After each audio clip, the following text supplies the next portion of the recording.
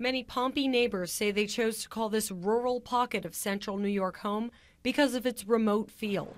But Verizon Wireless has plans to change that.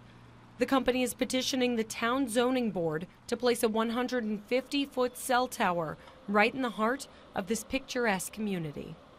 People move to Pompey to enjoy the rural setting and yet be close enough in to a village where you can enjoy both worlds. And a cell tower would totally ruin that, and as well as property value will plummet. Because of the location Verizon is eyeing, the Freers, who've lived in this home off of Pompey Center Road for 33 years, say they've halted plans to put an addition on their home for fear the cell tower will only make their property value plummet. And the Freers are just one of several families in Pompey that would have a front row view of that proposed cell phone tower just over these trees in their backyard. That cell phone tower would stick up a good 75 to 80 feet above the tree line.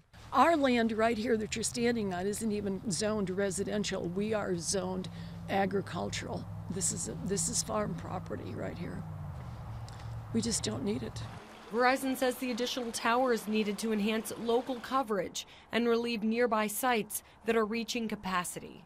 The question I have is, will this become the 21st century asbestos issue? Will it become, a new smoking issue of the 21st century? We don't know, but when you're a parent and you got little kids and you're trying to raise them, it becomes a concern. The Pompey Town Zoning Board has until January 17th of 2015 to make its decision on whether to allow Verizon to move forward, or, as rarely happens, deny service to the cell phone giant. I'm Kelly Cowan reporting.